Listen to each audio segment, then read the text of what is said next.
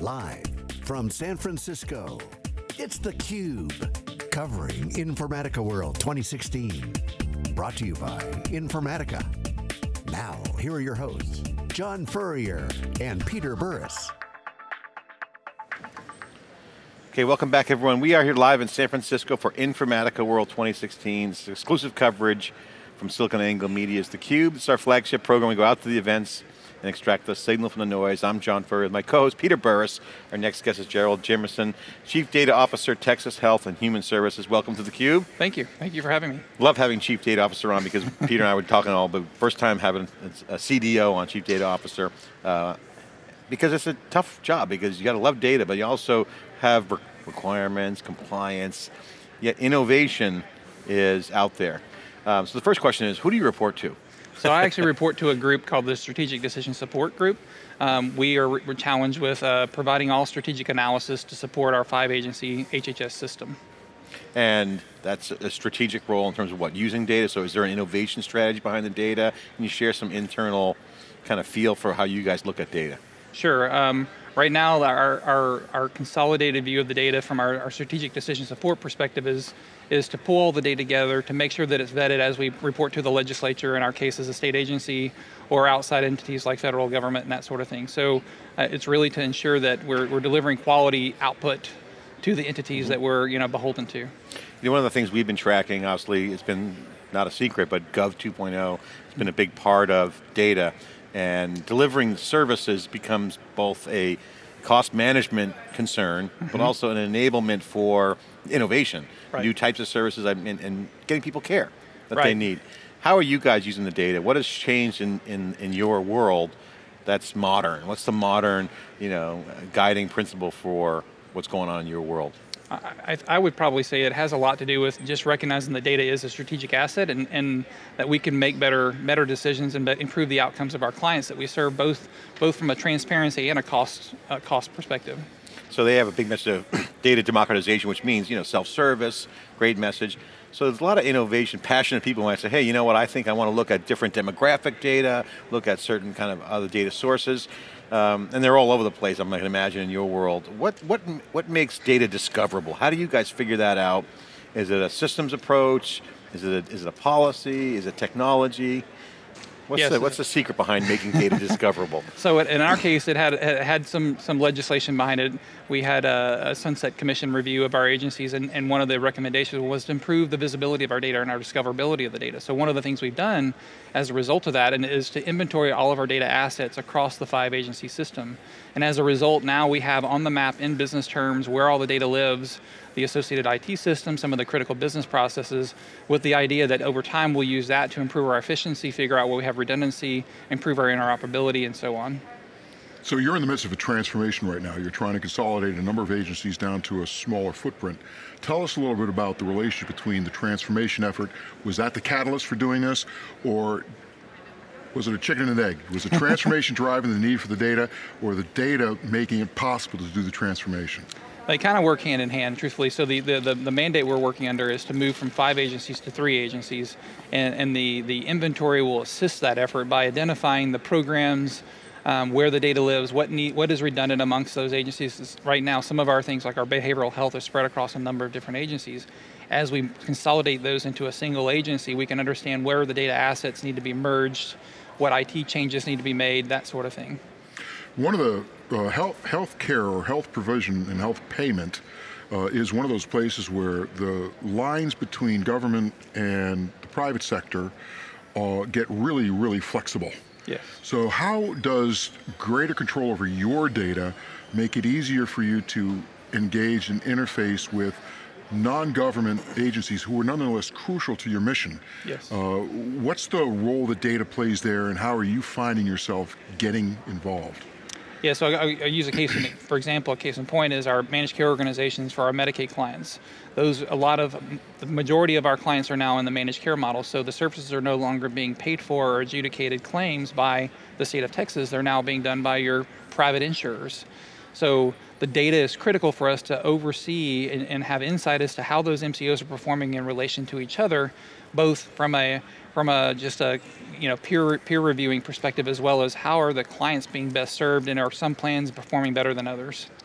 Now you're in Austin? In Austin, yes. So Austin is one of the half dozen or so serious tech centers in the United States. Yes. One of the biggest challenges and we've heard this on theCUBE here in Informatica World over the past couple of days, is the technologies can do a lot, but people have to adopt new practices and behaviors to ensure that you actually get the desired outcome. Yes.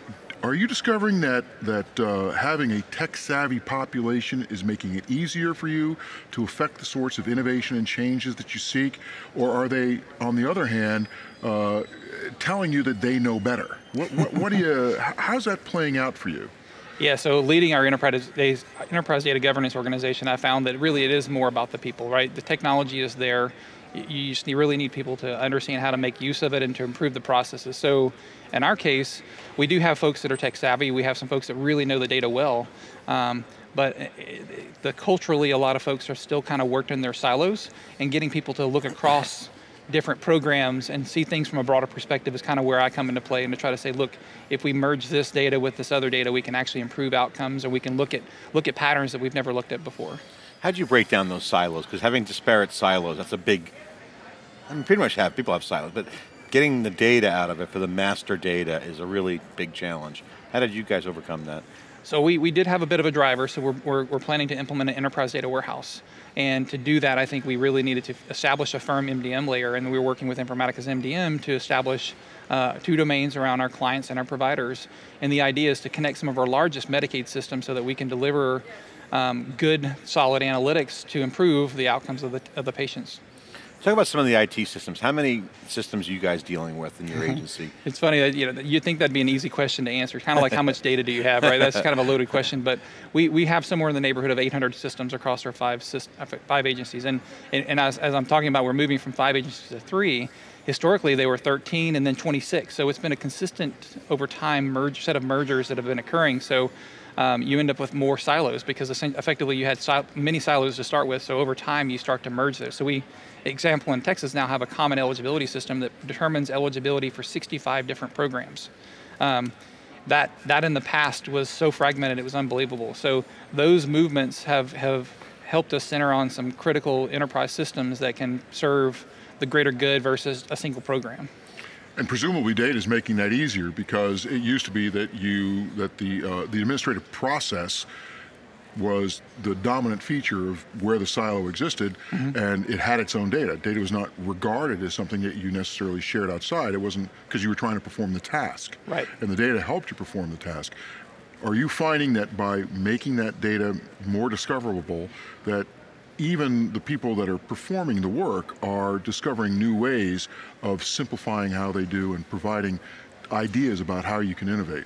Yeah, I think that's the promise. We're still early on in our data asset repository that I mentioned, but the thinking is, yes, it'll open eyes on, hey, I didn't know this data lived over in this place and it lives in this place. What if we saw that the clients that are coming in for our WIC program, the Women and Children program, the federal program, we looked at that data as it correlates to our Medicaid population, and understanding, well, if they're getting good nutrition, that maybe we can actually improve outcomes and then track them over time and see that longitudinal view of a client.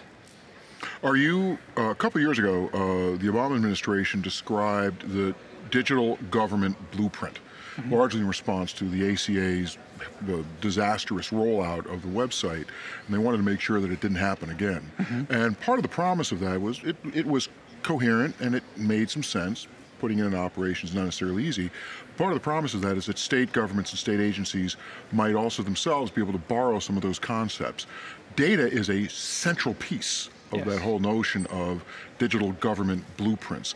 Are you borrowing from that? Are you finding your colleagues and yourself starting to adopt some of those concepts? Are you creating a single language for how you're thinking about it? Yeah, that is definitely one of the things we're working on. So CMS prescribed the 7 conditions and standards of how you, and MITA, the Medicaid Information Technology Architecture, which are guidelines for states to improve their maturity from an information technology and business process and architecture standpoint. So from the data movement and information architecture standpoint, that is what we're focusing on, and making sure that we can demonstrate how we're improving the practices as we improve our processes and our standardization of data. So terminology, you mentioned that's a really challenge for us, because we have this historical culture of all these different systems with all these different ways to describe what I would call a client. We have at least 6 to 8 different terms for a client, believe it or not. So one of our challenges is to change our terminology so that we can all speak and behave as one. So we're working on a business glossary using Informatica's Metadata Manager, where we can actually have common terminology, especially as we build out our BI layer, so that we can know, hey, we're going to call it as an enterprise, member or client, but we can recognize that other people may call it a consumer or recipient and so on. Which is okay. It is okay, it is okay. As long as it doesn't undermine the fundamental mission of delivering better health and wellness to Texans. Yes, while it's okay to start with, the plan is as new systems come online that we adopt these standards so that we don't create yet a 9th version of the client terminology, right? So that we start to use that. So as systems get replaced, we have natural points at which we can start to implement these standards, and all of a sudden over time you have a commonality that you didn't have before. Jarrel, talk about the impact, because now you've got the system set up, you guys done a great job. What are some examples you can share anecdotally, innovation you've seen come from the results of this new system and the consolidation, but yet the benefits of the data? So as it relates to MDM, that's still early. We're actually in our testing phases to go live in the next month or so. But from a data asset perspective, one of the things that has come up recently, and that is officially rolling out on 6.1, but we've already done some previews and already have seen some benefits where the legislature asked about interoperability between systems, and the fact that we have now legislation that says we have to improve our interoperability and align to national standards like ANSI standards over time. So one of the things we've done is being able to now analyze how data is being exchanged across these assets and determine where do we need to improve our interoperability, have some standardization, try to cut down on the number of connections that, say, outside providers need to connect into our agency, because that right now is a bit of a, you can call it administrative tech burden, if you will, to some degree. So there's some tech debt kind of out there with you guys, more plumbing, fix kind of the plumbing, get it going. Right, and just and reduce the redundancy of data. That's a key, right? Because we talk about in our case, it's not to improve our ROI, but it's to effectively spend our money. We have limited resources. You mentioned before we went on that you're a data geek and you're proud of it, which is we all are.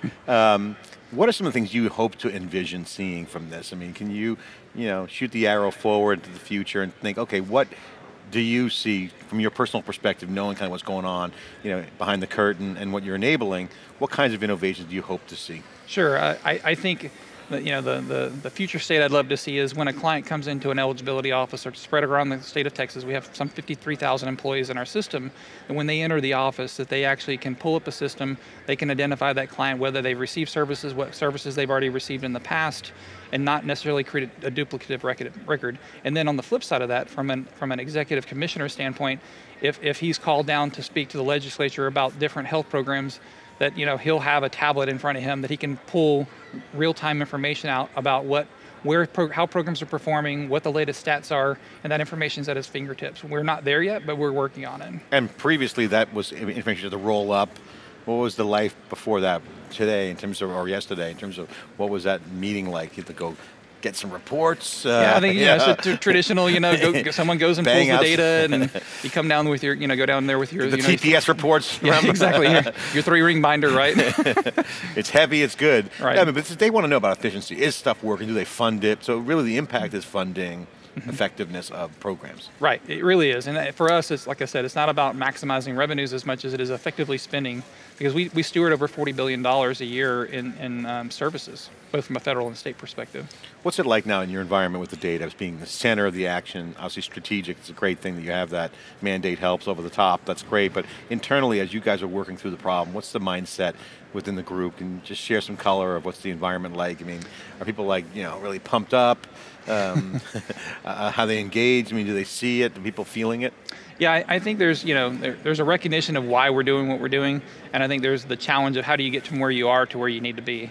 And I think we're trying to recognize where some of those barriers are, and some of those aren't, frankly, technology problems, and then sometimes they're not even people problems. Sometimes there's legislation that says you can't mix this data with that data, because legislation is kind of written in its own silos, if you will. So we're trying to recognize where some of our data challenges are in realizing that vision, and then what can we do to knock those barriers down.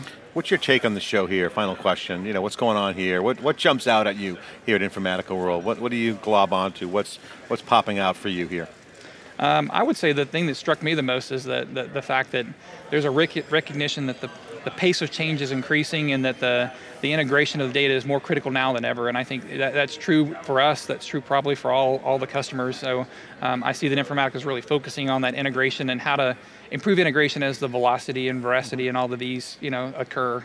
Final question, since just popped in my head. The role of the CDO, the Chief Data Officer, is really kind of a new role. We were talking with Jim Davis, who's the CMO. Depending on where you go in the organization, some are more compliance, more security, kind of fearful, but some are really taking a more aggressive approach. How do you see that role enabling businesses and changing the role of the CDO? Well, I really do think the role is varied. I mean, if you go look at all the different CDOs out there, their job descriptions are very different. Mine, in my case, I don't deal with the security. We have a CISO group that works on the security. We have a privacy office that works on the privacy issue. So, to me, I can focus on the business value that the data brings, and working with IT in partnership to kind of figure out how do we improve the use of the data across the system.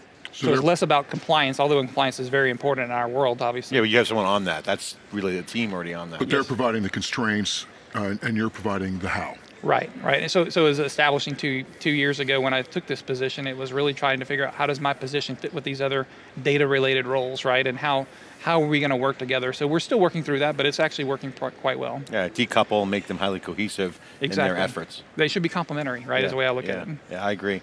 Obviously data will be, Jarrel, thanks so much for coming on theCUBE. Sure, really appreciate your insights. Chief Data Officer on theCUBE here, sharing the data on his world, obviously strategic. Thanks for sharing the insights. I'm John Furrier with Peter Burch. You're watching theCUBE. We'll be right back with more live from Informatica World after this short break.